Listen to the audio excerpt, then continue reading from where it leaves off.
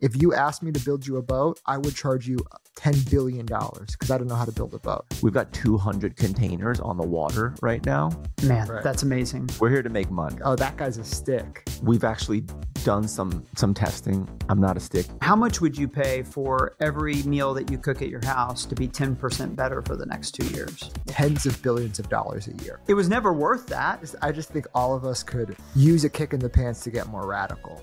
Like, for sure. Mike has guiding principles we should all adopt. Okay, how many paper clips do I get for the price? How's that compared to these other generic brands? And I'm just buying the cheapest paper clips. I've never heard that before. I'm sure I'll come to like it. It's like eye-popping.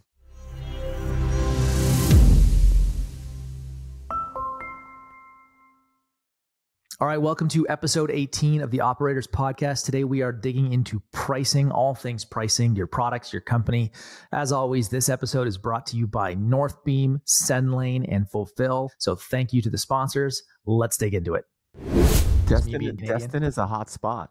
Hey, Mike, It is you play Destin golf? and Seaside. I occasionally, not well, but I do play occasionally. You're a big golfer, right, Jason? Been working on it. Danny and What's Cole the handicap? play golf.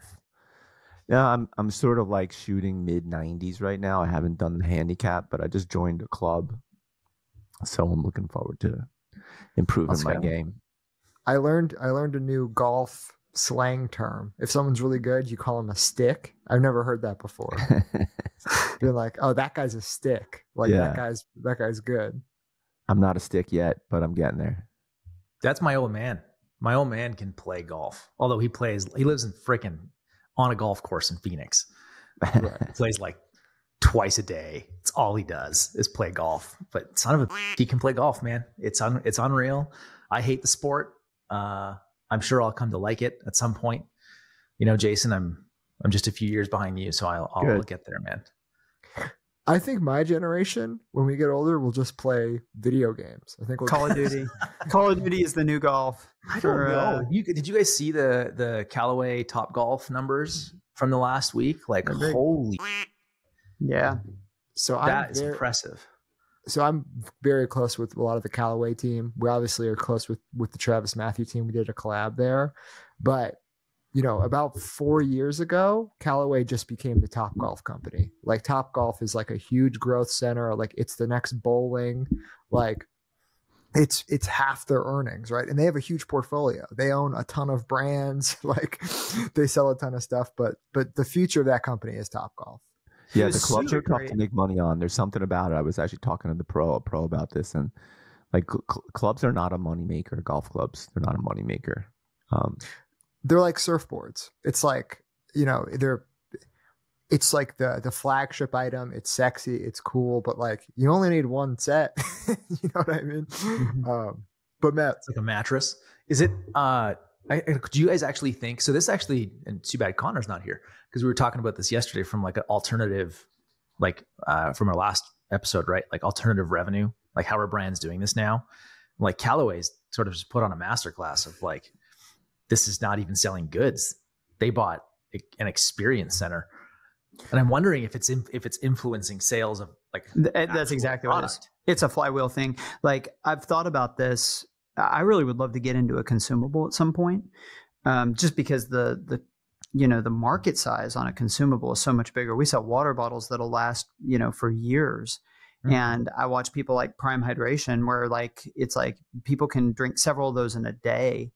And so, anyways, I've been thinking about consumables. One of the things I've realized is the biggest difficulty in creating a consumable is that you have to get people to taste it to want to continue to buy it, but they won't buy it if they haven't tasted it. And so like, how do you solve for that? And it's sampling is the answer. And so Topgolf is sampling for Callaway. It's brilliant, right? Like you give a bunch of people the opportunity to play with your clubs and to sample, and then you're showrooming basically your product.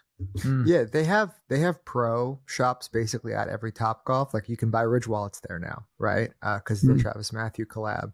The only thing that I think analysts should be aware of is the quality of revenue of a Topgolf versus like the Callaway brand or the Travis Matthew brand. Like, they're selling beers and they're selling hot dogs and they're selling, entertainment time, right? And that's a great business. Like that's most of Disney's profit comes from their parks. But I just, it's hard to compare the apples to oranges of D2C brand revenue versus entertainment revenue. And Mike, I'd love for you to just like keep going on this, because when you were talking about like I sell something that like a water bottle or a tumbler, whatever, that lasts forever, and versus like a bottle of Prime, those are two wildly different margin models, pricing models, like everything about those two things. They're so far apart, right?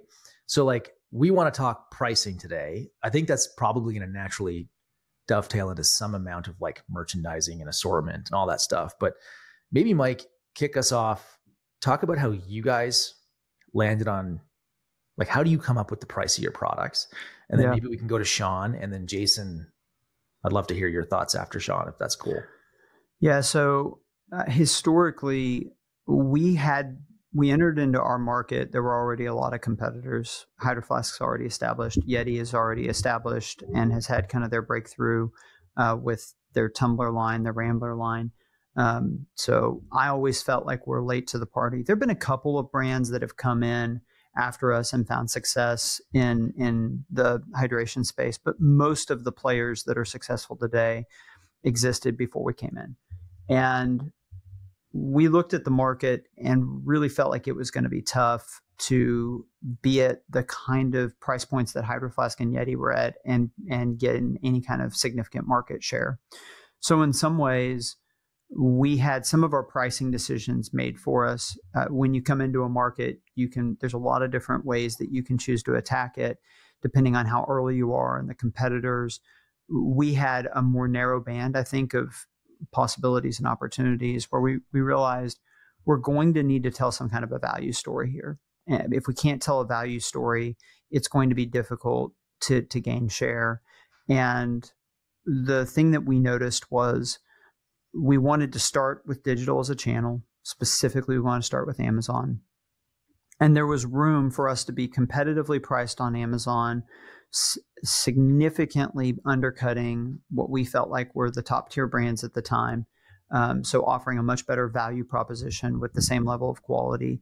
And that's actually where we started with our pricing thought process, was how are consumers going to perceive our product in relation to these brands that they already know? And can we hit the same quality at a much more attractive price point in the channel that works for us? And can we make that work?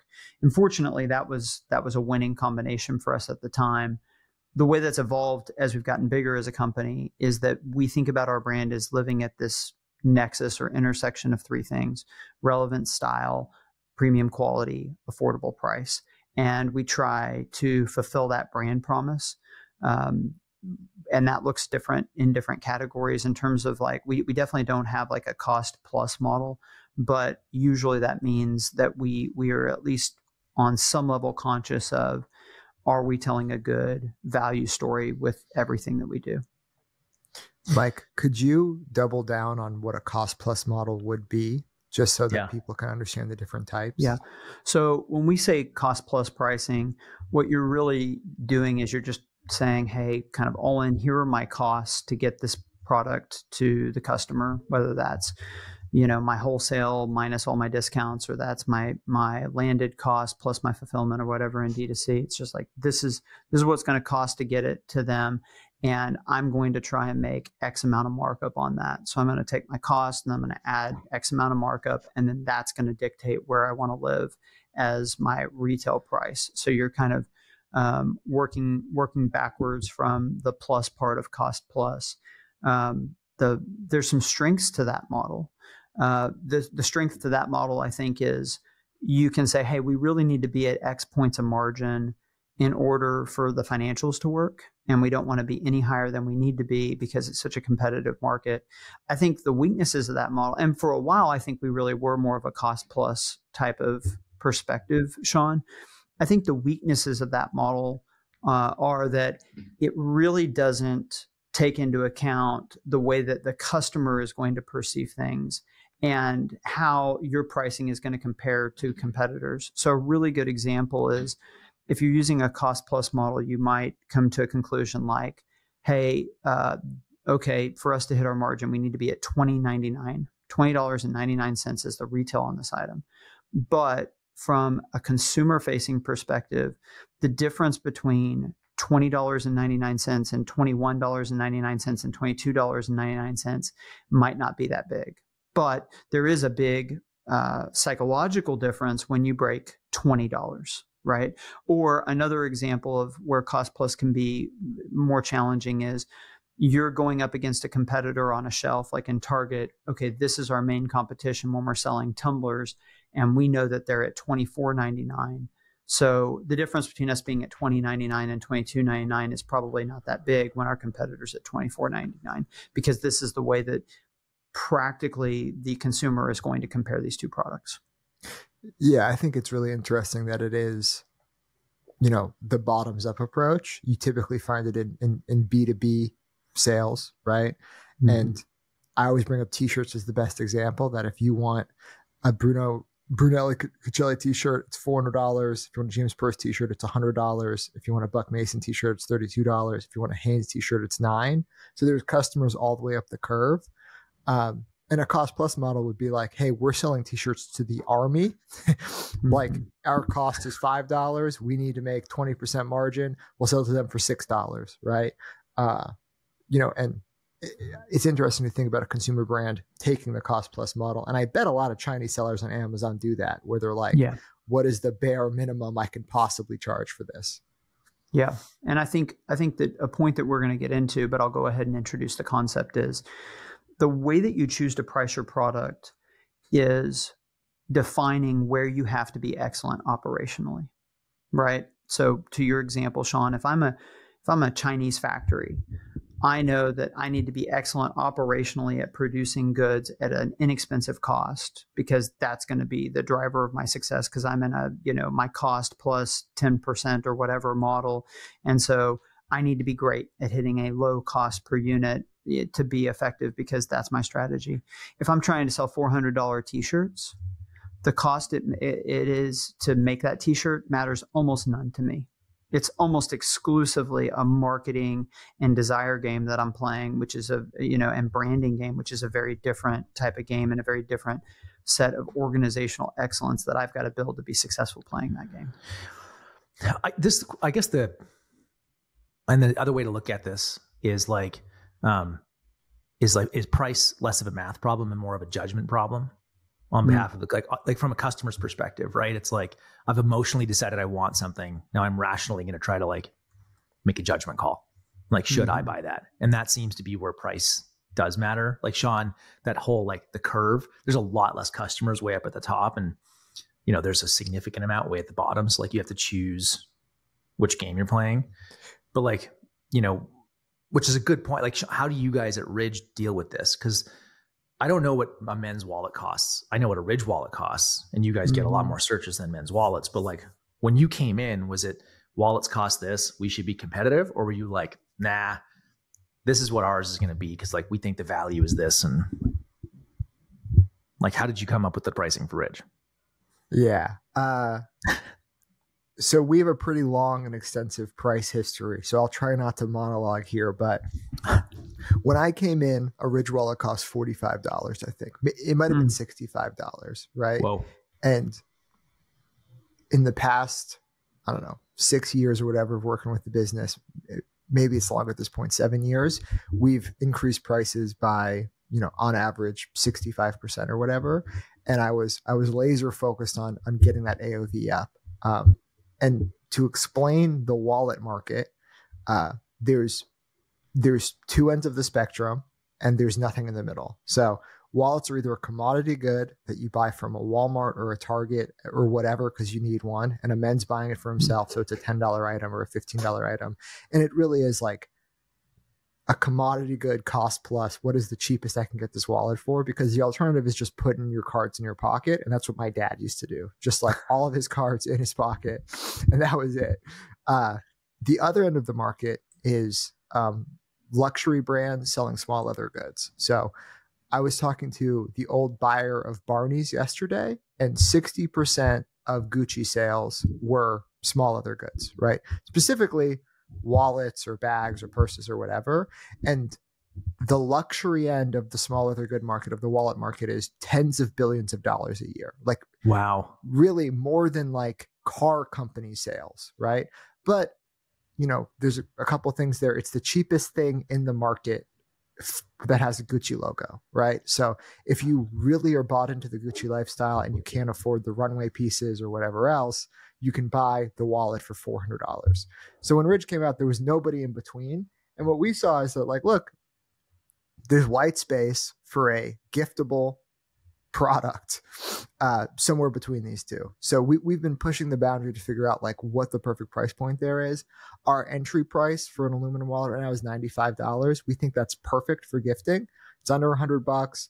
Your daughter will buy it for you as like a gift for Father's Day, or your wife will get it for you, or you'll get it for your dad, or there's so much gifting going on. That's probably over half of our sales is gifting, and that's why we landed at the $95 price point.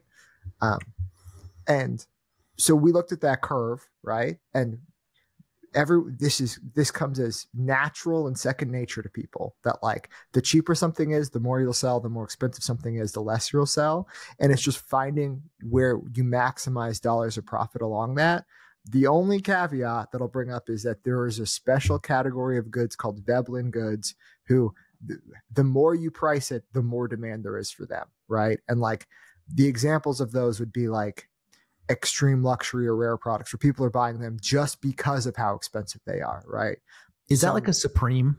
Would they be an example of that? Where like, or was that just because of their model, the drop model? Because I felt like that was just like, who is paying this for? Yeah, like, I think Supreme, a lot of luxury fashion falls in there. I think the best example of a Veblen good was Bored Ape Yacht Club, where people were spending $100,000 or $300,000 on the NFT, mostly for the novelty of how expensive it was. If you ever want something just because it's expensive, that's a Veblen good, and that's a special category. Wallets don't fall into that, but like there is a set of consumer goods that fall outside of our spectrum. 99% of things fall in that curve where it's like the more expensive it is, the less people will buy it. So you just want to find your perfect price point. I think we found that at Ridge.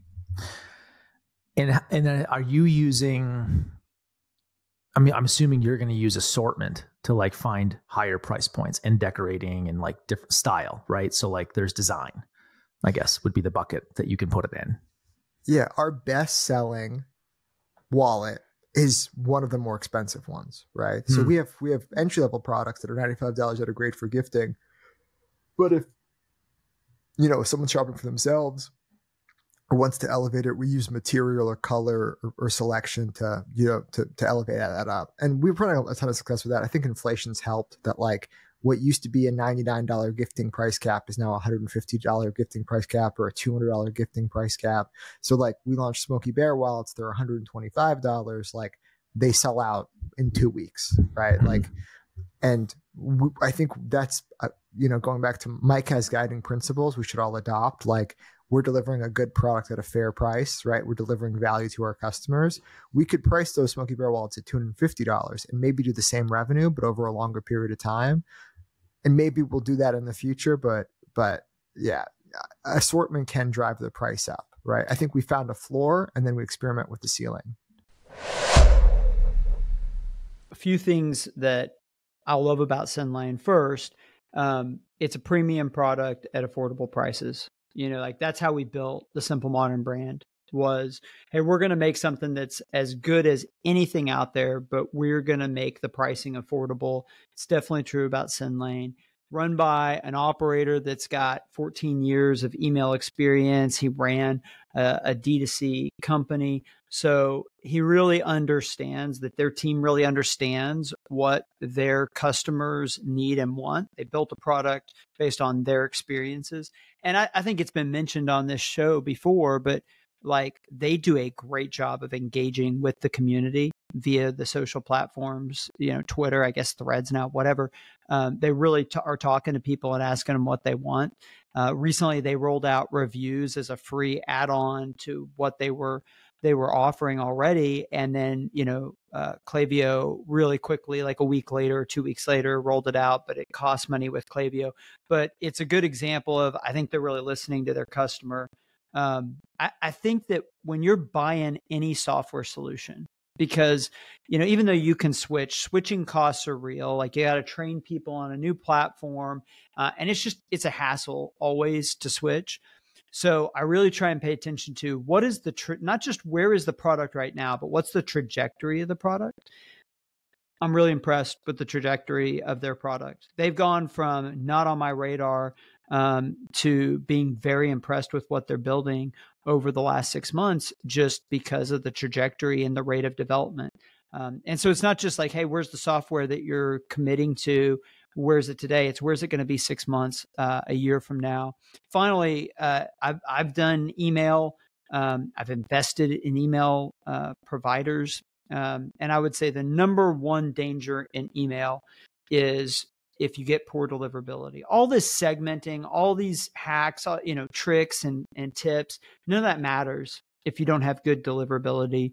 And if you're trying to pick an email provider, you need somebody who really gets deliverability and knows how to troubleshoot deliverability issues. And they're really strong. Their in-house team that can diagnose and help with deliverability issues is really strong. And they share some of that content even publicly, which is really helpful. So big fan of SendLane, big fan of people building exceptional products. Jason, what at Hexclad? I mean, you guys are just like the rocket ship. How much time goes into what are we pricing things at? Like, I know earlier this year in our chat, you were talking like you guys were actually running out. Like, you would run out of product because Q4 was so big. When you ran out of product, did you just price it all? Or like, how does this show up for Hexclad? Let me unpack this. There's a lot to it. First of all, when we started out, Danny and Cole started out, like, the pricing was, what's a price where we're going to make money, right? Like, we're here to make money. Like, what does that mean? What is a gross margin that gets us to a profit that makes sense, right? It all starts with unit economics. I talk about it all the time. We got to understand the below the line dynamics of our business. So the initial pricing was really a set of cookware. It's like, all right, what's a gross margin where we ultimately get a bottom line profit that we like and think that we can actually sell it at that price. And then that's evolved into, that's fundamentally how we start. But then, of course, we tweak it to optimize conversion. And I want to get into that if I have an interesting question for everybody. But to answer the specific point about changing prices, raising prices, our prices in Costco have been the same since day one, and we haven't raised them since 2017. We don't sell every SKU. We don't sell every SKU there on our site because we sold so much in Q4. We did raise the prices of a number of individual items, and surprisingly, while volume was down a little bit on those items, overall net profit was up a lot. And so we've kind of kept it there. And it also gives us an opportunity that if we really want to step on the gas, we can discount those. So during Prime Day on Amazon, we did 20% discounts on those items, which have not been discounted all year long. And so, there's that consumer that's waiting for it. And so we've also been creative with our bundling, which you can kind of play a little bit of a shrinkflation game. For us, it wasn't really about playing games. It was about optimizing our packaging, container loads. We've got 200 containers on the water right now. So when you get that right, it means something. And then we do a lot of price testing now. I won't disclose the source who we use unless they decide to sponsor the pod. But we do a lot of price testing on all of our products. We constantly have price testing going in the background. But the thing that I wanted to ask you guys is, a lot of this is, there's also the whole psychology aspect of pricing, right? And The $399 versus $400. I would love to get your guys' opinion on that, because there's $399, there's $399.99, and then there's $400, right? How do you think about that? I just want to jump in and say that the container ship, having 200 containers. That's an insane number. That's so much. That's insane, Jason. You've got a fleet. You have a fleet, like an armada of Hexclad traveling across the ocean. That would make such a good video. There's the U.S. Navy. There's Britain's Navy, and then there's the Hexclad, Envoy. And those are the three great naval powers over time. We have August and September production are those numbers. It's like eye-popping. Man, That's amazing. Well, so I actually have a really unique insight here that comes from a previous e-commerce venture I was a part of. Many years ago, started a company with my brother, an e-commerce concept, and it didn't work, but we pivoted it to this other idea that also didn't work, but was really interesting, especially around pricing. The concept was, it was an auction website where the price would start out high, like at full retail for something. And then every second, that price would go down like a certain number of cents until either one of two things happened. Either somebody said, I'm going to buy it for that price, or it hit a cap that you didn't know about if you were the customer watching the auction, where it just went away. So, for example, hey, here's this blender. It's going to start at $40. It's going to tick down in price. On the system is set up where if it gets to $32, it just goes away. Nobody gets it. But if somebody jumps in there before $32 and says, I'm going to buy it, then they can buy it at that price.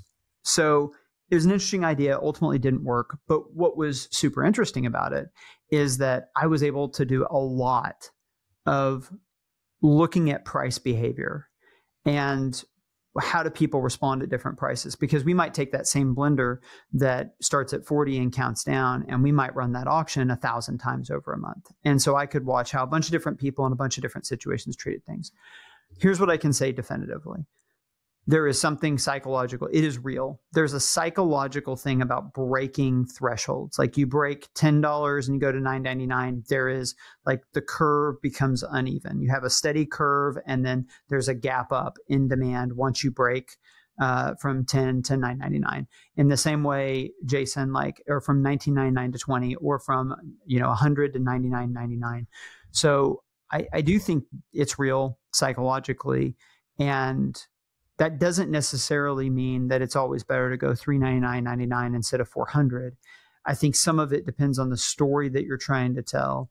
But I can at least say that psychologically, I have seen a lot of quantitative evidence that it is meaningful, and it's that people aren't, we think about people as being rational. And I think this is at the core of what we're talking about today. How rational are people when they think about purchasing decisions? And the answer is somewhat. They're not.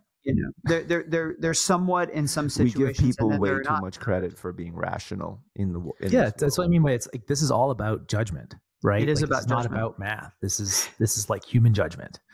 One of the things that I think Sean mentioned earlier that I want to come back to, because I think it's a key point.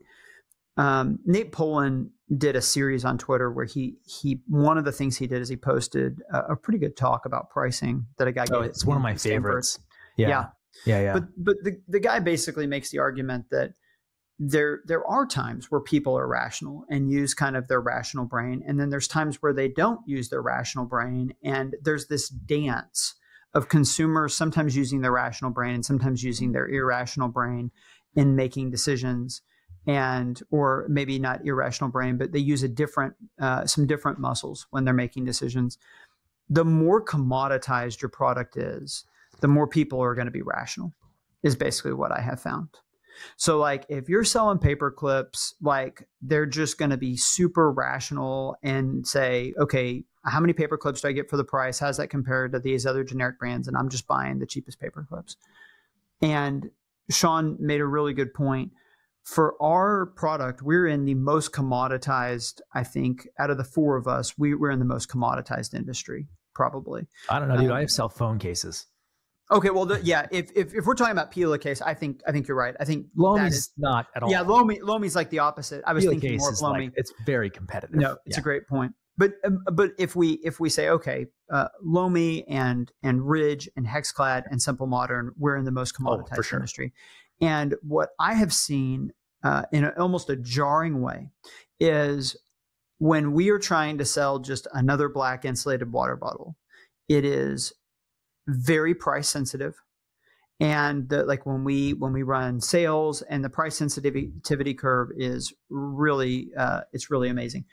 When we bring out a new ornamentation, like a blush leopard is one that we've had that people really like, it all goes out the window in every channel. Like, it doesn't matter if it's Walmart or our website or Amazon or whatever, all of a sudden people are willing to spend 30, 40, 50, 70% more, and they don't think twice about it. But the reason is because that ornamentation has taken it from being a commoditized thing in their mind to being something unique and bespoke. And now they're using a different part of their brain and evaluating what's the price that I would pay on that. And so I think that you have to be realistic with yourself about, am I offering something that's really differentiated or is more commoditized? Because that's going to make a bunch of the pricing decisions for you. But the goal, obviously, is that you're trying to create something that feels like it doesn't have a lot of comparables to the customer. Because the more that the customer has kind of substitutes and comparisons, the more that you're going to kind of get pushed into whatever other people are doing and what the market's doing. The more you feel like you have something truly differentiated or unique, the more you set the price for your product. And this is what the great luxury, this is why Louis Vuitton can charge whatever, because there's one Louis Vuitton. They have a very distinctive look. And if you want Louis Vuitton, you pay the Louis Vuitton price. So anyway, I think that that's an interesting principle that I'm learning in our business that's been really helpful in us trying to figure out how do we make our margins healthy. The answer is we have got to innovate around how it looks. Yeah. It's the talk you're referring to, I think his name is Michael Deering, Michael Deering, I think. It's brilliant because he goes into like how for consumers there's intuition and then there's reason. Right. Those are the two parts of the brain that he's talking about. And then really, when you really get into it, like what consumers are doing is everything has a little spot in their brain, right? Like there's all little buckets. And when they're buying, there's like substitutes and complements, right? Is what you're hitting on. So like, is there a comparative substitute for the thing I am looking at right now that I'm like very aware of?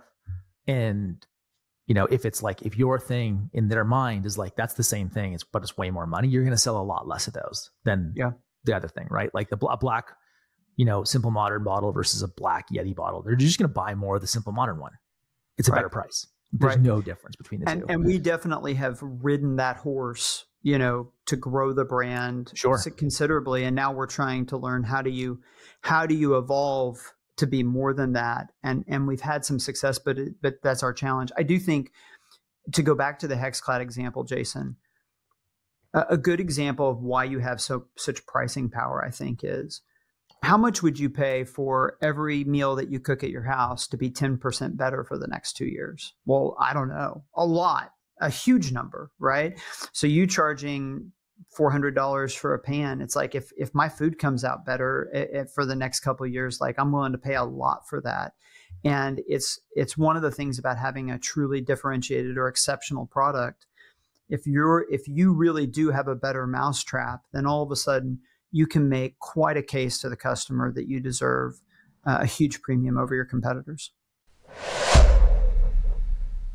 Here's what I want to talk about for Phil. Have either of you guys passed an audit? Do you guys have audited financials? Okay. I could not get audited financials. We spent probably over $1 million last year on accounting services, right? And a lot of that went to Armanino, our accounting firm, to get our books ready to be audited. And then some of it went to Moss Adams to audit those books. This was for 2021. We could probably pass an audit for 2022, but why did that cost me so much money? Why did it cost me $1 million? And I still probably couldn't pass that audit. It's because of the way we bought inventory. We did not have an ERP. We were not measuring inventory into our business, through our business, out of our business. It was done via spreadsheets. And I bet a lot of brands listening to this right now are like, Yeah, that's how we do it. You place a PO and it kind of shows up and no one's matching it back. Like all of these stupid fucking accounting things that apparently the world really cares about. And I've told some people this. We had a offer to buy Ridge for hundreds of millions of dollars, right? And that's why we spent $1 million auditing it. It was like, okay, fine. We'll go through this process. If someone's going to give us multiple hundreds of millions of dollars, great. We'll go through this, right? Luckily, the market kind of fell apart before the audit was supposed to get done. So that company, that offer, kind of poofed away with that company's valuation. But I couldn't pass an audit because we did not have systems in place, right? So in a different world where the market held strong, I probably would have missed out on hundreds of millions of dollars because I couldn't pass an audit. So that's why we signed with Fulfill at some point in 2021 to get us ready because we knew this audit shit was coming. And now we run all of our inventory purchasing, right? One, it's an order management system, so it helps us reroute to the appropriate, warehouse, right? So order comes into our website and it has a customized wallet attached to it that can only be fulfilled out of one warehouse. Fulfill takes care of that, right? If it's a split order, Fulfill's taking care of all that, saves money and time on, tickets or whatever. But the big thing is we do all of our inventory purchasing for it now, and we have true costs per PO. We track that inventory through our system, and apparently that helps you pass audits. So don't waste $1 million on shitty accounting fees. And if you ever get an offer for hundreds of millions of dollars, don't let an audit be the thing that gets in the way. Yeah, and Jason, I'll give you so to go back to your question around the .99, the .95 versus the round number. I don't know if you guys have ever noticed, but Apple prices everything in just like normal numbers. Like it's $50. It's not $49.95. Right. We're actually doing this. I'm doing this test right now on Pillowcase. I have one phone model, right? Not all of them. One phone model where all of the case prices are a round number. And relative to like our usual, $39.95, right? Like we always had a .95, and our pricing for the longest time was with the .95 or the .99 because that's what retailers do, and we were pushing into retail, and we then pulled back our retail because it's a shit show for mobile accessories. But we never revisited like, well, should we even price with a .95? Like, what's the point? Right. So now we're actually doing a test. And what I'm testing is like the, obviously like for that collection, that phone model, the conversion rate relative to its history. But I'm also looking at contribution margin percentage and dollars for that phone model per day, pre and post change. I think we're talking about price psychology. And Yep. I also want to incorporate price buckets, which Mike brought up, right? I think Mike was running what's called a Dutch auction, where it starts at a very high price and then that's used to maximize revenue per item because the highest bidder will, or the highest payer will reach it, right? But that's really great for figuring out price buckets. I'm not suggesting anyone runs Dutch auctions on their website. It sounds like a huge pain in the fucking ass, but you'll see that like with like, in very fine goods, like sometimes it'll start like at $1 million and work all the way down. But the price buckets, when I talk to people with t-shirt companies, right, I'm like, why $32? They're like, well, that's what the competitors are at. And I'm like, what's the difference between 32 and 35 or 32 and 37 or 32 and 39? Like, I think you're doing yourself a disservice by just choosing an arbitrary number. You should think about those buckets, right? And every industry will have different buckets. I think for cars, it's under 25,000, right? Like if you have a car for 22,000 or 24,000 or 24.99, like it's the same to customers because it's under 25,000. And in your industry, there is price buckets that naturally occur. You should understand those. And maybe for cookware, it's 400, right? I think 395 or 399 or 399.99, it's all under 400 to a consumer. And when you break 400, maybe it's more difficult.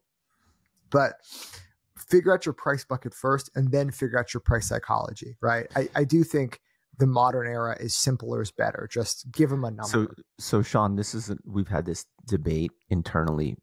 It's really choosing between three different things. It's $399, $399.99, and then $400, right? And we've actually done some testing on it. I'll actually I'll bring that data with me next time. I should have brought it. I don't trust the data, to be honest. Like, there's always empirical data doesn't always tell you the right story. You have to ask why, and that's the reason why I haven't necessarily like made a move on it. I do think it just looks way cleaner to be. If it were me, I would choose $3.99. But we are giving away $1 on every sale, and that does add up over time. I don't know, Jason. You can afford the $1, but I don't know if anyone's told you. But then there's does that change the conversion rate? And I want to push back on you a little bit. Like, this is hyper focused on the price psychology aspect, right? $3.99 versus $400, and if you get that extra $1, have we explored the buckets fully? Because maybe the correct answer for this good is it should be $4.99. Like, yeah, and we should do radical tests like that, because maybe the bucket for cookware is a lot higher than I think, or $4.50. Yeah. And maybe $4.50, there's no change in conversion rate between $3.99 and $4.50, right? Well, we've done price testing on individual pans of like 10% increments, different buckets on the pans. I'll have to check and see if we've done them on the sets. Sometimes you don't want to mess with what's working pretty well, but right. I just think all of us could, and I think anyone listening could use a kick in the pants to get more radical. Because I'll tell you guys about a radical price test we're doing right now, where we have pens that sell for $79 and I think $99 or $89. We've marked, so not a markdown. We've just changed the MSRP on those in testing from $79 to $59. We've gone down, right? And maybe even as low as $49. Like, we're trying to figure out what is the good price bucket for pens. And what we've seen is revenue just shot up by like 10x, right? Like, we have like a multi-million, maybe a $10 million a year pen business. By changing that, I think we could have a $30 million a year pen business at, look, the margins are obviously suppressed, right? They're obviously worse, and we're not getting any credit because we're not marking them down. We're just seeing if customers will buy them at a lower price. It'll end up being way more net profit. So we're doing radical stuff the other way as well. So I think you should always be challenging yourself to look at the price buckets below and above and figure out where you should actually sit. I think you brought up a really good point, Sean, and I want to say a couple things here that they've come up in the past in the pod, but they're worth saying again. The first is that even though people are not fully rational, supply and demand is real. As your price comes down, demand will go up, and sometimes they'll go up quite violently. And Sean, with your pen example, like, that's an example of sometimes you're just not quite competitively priced enough to be considered. And when you move down from $79.99 to $59.99, all of a sudden you are really fully in the consideration range, and you realize there is a ton of demand, that there were a ton of fish that were looking at the hook and just didn't like what was on it. And so being willing to radically test things, even if you can't make the economics work, just to understand is really helpful. And I'll make one more point on that note, which is the most successful retailers in the history of the United States and the world have been discounters. They have made their money by saying, how do we get high quality stuff to people for cheaper? You know, Walmart, Target, Costco, Amazon, this is all of their playbook. And so if it will likely be true that when you find ways to get high quality things to people for less money, that there is a lot of enterprise value to be created. But the second point I want to make is, when you're creating your pricing, you're actually making a decision about how large the total addressable market of customers is. And the higher you go in pricing, the less customers you're going to acquire. And less doesn't necessarily mean worse. It just means less. And so, like, Louis Vuitton is for less people with how they price it, and it works great for them. They are a luxury brand. Luxury brands intentionally are trying to go after less people. Like, to your example with Hexclad, if Hexclad's at $3.99, there are going to be less customers than if it's at $4.99. But it might not mean that it's worse. It's just different. It's a different way to position the brand. It's a different audience that you're talking to, and total addressable market and lifetime user value. And it would be different at $2.99 than it is at $3.99.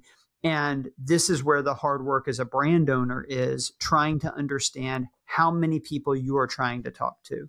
And it's easy to just kind of say, we want to talk to everybody. But as all of us have learned, that is a bad idea. Instead, you've got to really figure out who you're trying to talk to.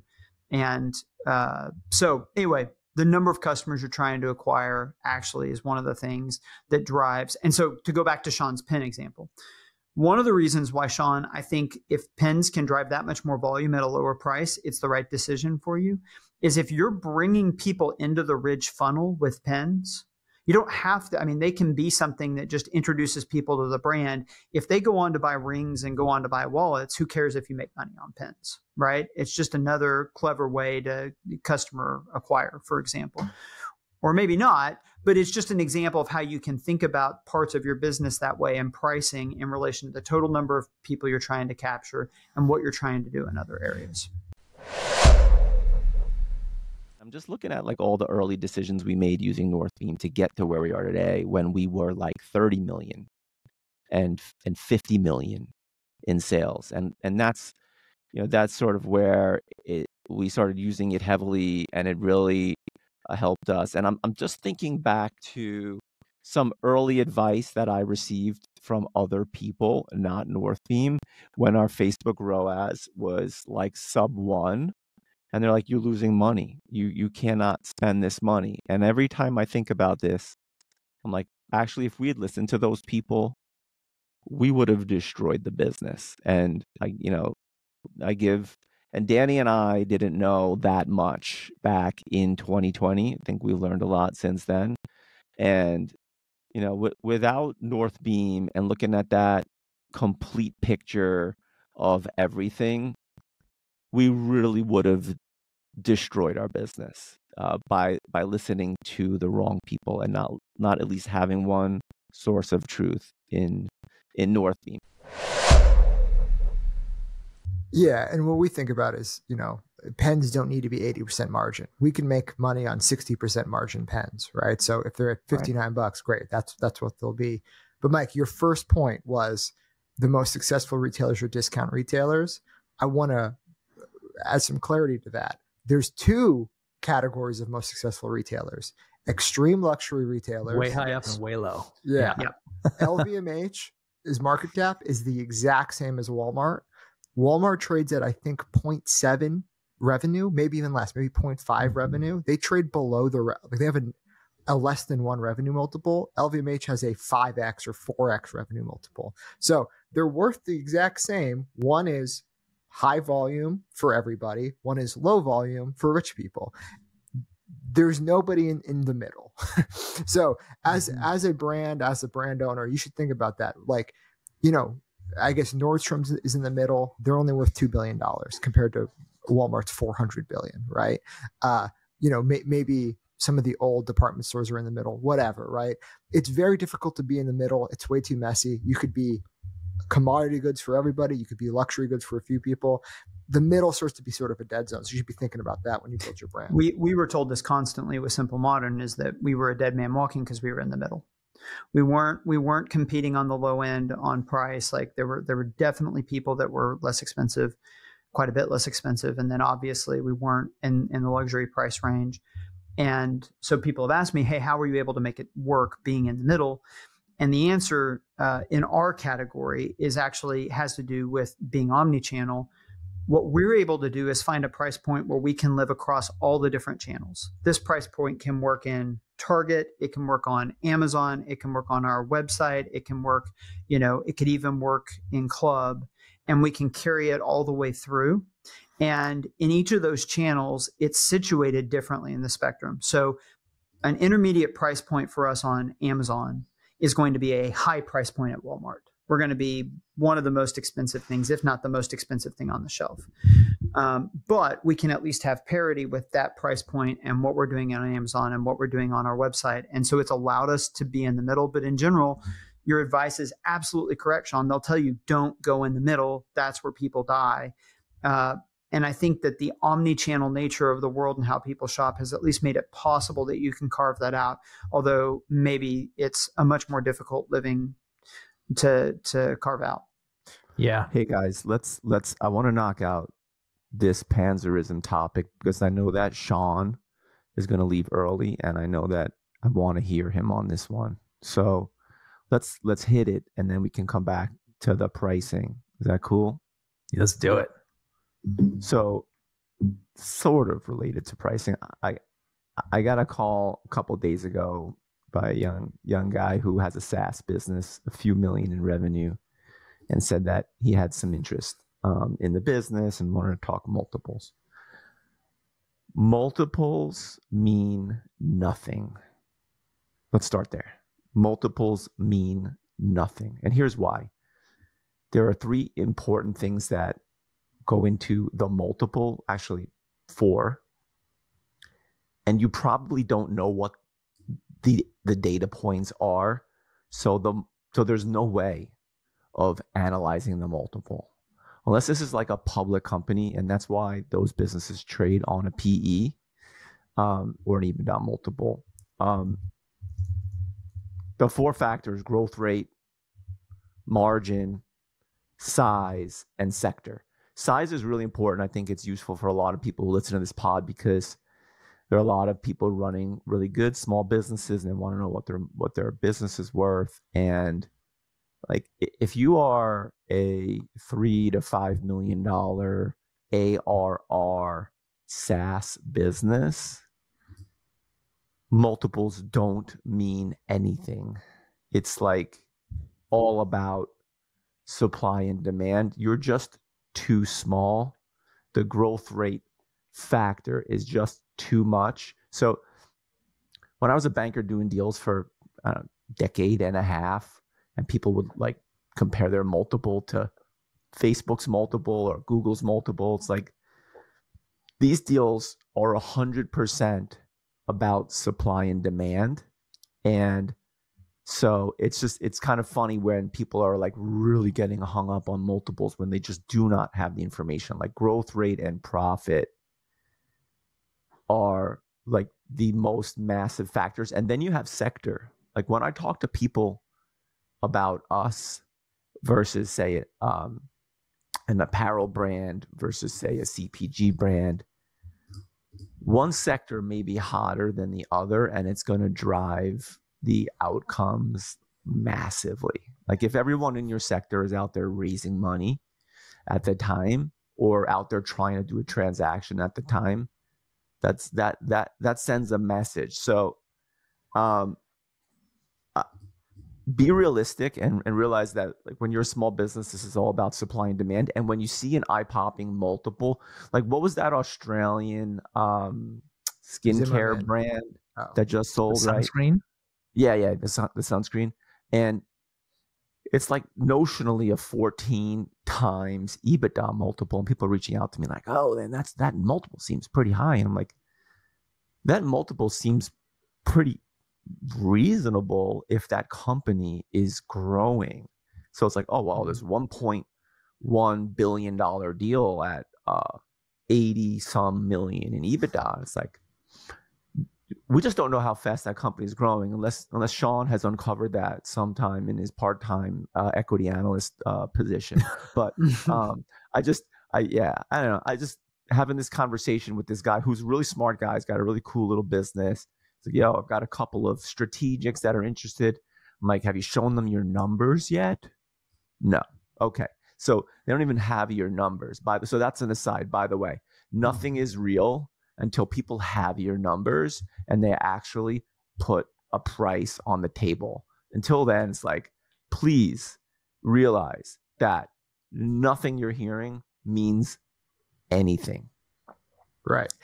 A couple points. Zimmerman was an Australian luxury brand that just sold 1.6 billion, I believe, on 70 million in EBITDA. It looks like an amazing multiple. You don't know any details of that business. To Jason's point, it's like they could be growing 100x year over year, 10,000% year over year. We just don't know. And then Jason's second point, nothing's real until it is, right? And like, I would say nothing's real until the money hits your bank account. You can back out a little bit. Maybe a contract execution is real. Maybe an LOI is real, but I've seen deals blow up at every stage of that until the money's in your bank account, and really until 2 years post. So there's no clawbacks. That's the most real it gets, right? And then, yeah, Jason, to your point, if I could summarize the Panzerism, what I learned from it, it is, you are worth what someone is willing to pay, right? Like, let's remove comps, remove multiples, remove everything, because a small business, I mean, people hit me up with like, okay, well, Yeti's trading at X and I'm this. I'm like, here's a personal story about me being stupid. I talked to a private equity group one time and they're like, hey, look, this is the multiple we'll offer. It's the same multiple Lululemon gets. And this was in like, I don't know, like 2020 or whatever. And I was like, we're better than Lululemon. Lululemon is worth $40 billion. They trade at 10x revenue or something. And I'm sitting there being like, well, we're better. And he's like, hey, look, man, this is the multiple that is the best standard in this business. So you should just be well aware that like, multiples and comps and everything, like it really needs to be an apples to apples comparison. And I was being very stupid in that moment, right? The danger, it seems like the danger is just, if you own a business, you're constantly trying to say like, hey, what is this thing maybe worth, and set expectations. And like you're saying, Jason, you look at things in the news, you look at other deals, you start to kind of get an idea of a number in your head or a multiple you think you're worth, and you set an expectation. And you're really likely to go to market and be disappointed and feel like people are offering you a lot less than you think your thing's worth. It was never worth that. You created that number out of the air by taking the most favorable interpretations or multiples and only looking at the bright side or whatever. And so, I mean, my takeaway is don't look at multiples other people are getting or other acquisitions and try and extrapolate into what your business is worth, because you're likely to be disappointed. Yeah. And don't have price history. Like, don't hold on to those prices in your head, right? Mm. The market is a market. It is a dynamic moving target, right? Like, at one point, Allbirds was worth $2 billion. Today, they're worth $150 million. That is the market. Now, the guy running it could be like, no, we're still worth $2 billion. It's like, that's his personal interpretation of the market, right? But I'd say, Jason, it is a good price conversation, because like, and we should end it on this, which is that price is just what somebody is willing to pay. Whether you're selling a bottle, a wallet, a pan, or a phone case, or a company, at the end of the day, market decides, right? And there might be somebody out there who is willing to, like, somebody out there might actually be willing to spend $10,000 on a HexClad plan, like, for sure. Just like there's someone out there that could buy your company for an obscene multiple relative to what other people would pay.